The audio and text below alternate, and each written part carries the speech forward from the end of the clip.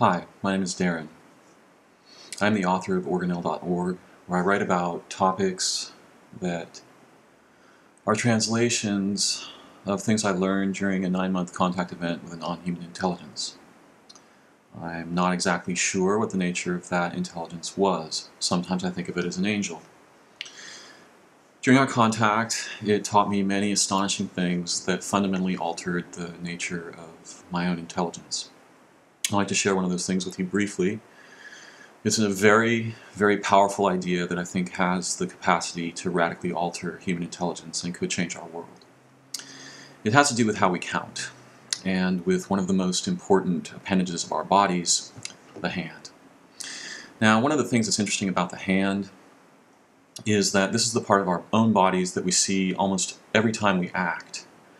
If we type or play an instrument, if we eat or pick something up, if we open or close something, lock or unlock it, if we drive a car or motorcycle or bicycle, our hands are constantly in front of us. And it's interesting to me that there's just mainly a single body part, although we sometimes see other parts of ourselves, our feet or our forearms, that is constantly being presented to our eyes, and I think we've been overlooking something very important about this appendage for a long time.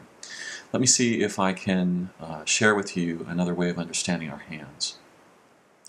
This has to do with how we count, and one of the reasons that this is important is that we have this phrase in English, "that doesn't count." It actually means that it's meaningless or we don't count it.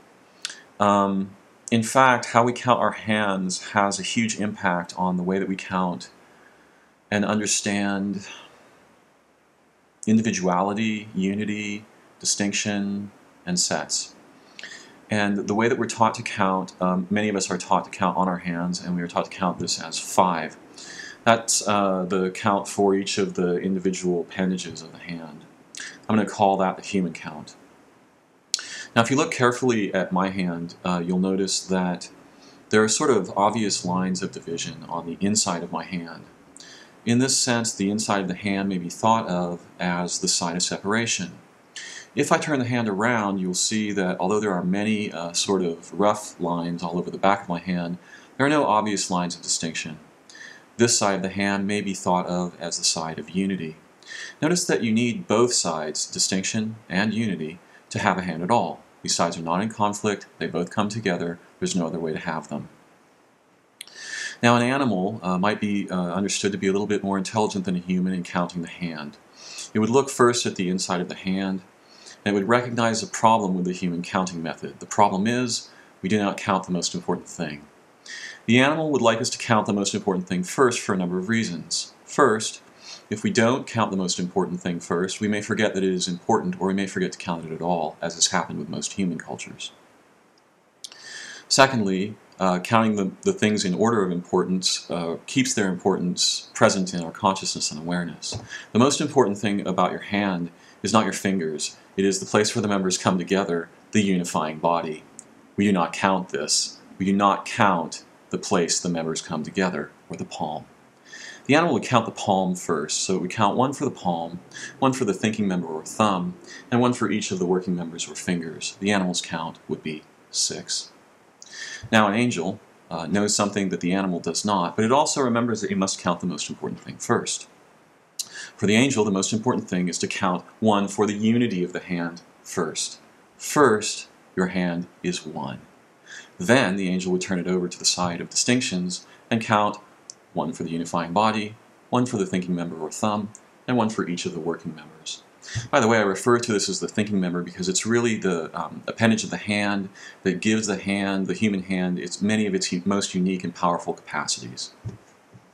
But the angel knows an even more important secret. So after counting 1 for the whole, 1 for the unifying body, 1 for the thinking member, and 1 for each of the working members, that is 7.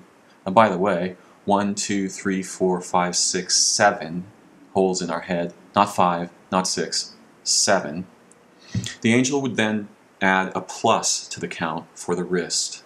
So the angel's count would be 7 plus. Now the wrist is really amazing because it leads across a gap to an astonishing set of extensions to the hand. Let me explain. You, like your hand, have one unifying body. Like your hand, you have one thinking member And like your hand, it has two major sections, neck and head. Like your hand, you have 1, 2, 3, 4 working members. And like your hand, they each have 1, 2, 3 major sections. Now, in case the significance of this is lost on you, you are the hand of something. And like your hand, you have a wrist that leads upscale to a more astonishing implementation of the same paradigm. We'll get to that in a moment. If you were to see a hand sticking out of the ground and not know what it was, you would never imagine that across the wrist lie senses so astonishing as eyes, the ability to smell, the possibility of taste, kissing, and speech, and the possibility of hearing. Across this plus that comes after the angel's count of 7 lie impossible extensions of sensing. Now, the hand itself has astonishing capacities of feeling and manipulation, but across the wrist lie a whole other set of domains of senses, and you are like your hand in this way. You have a second wrist, and it is not physical, because if it were, it would have more mass than the entire universe.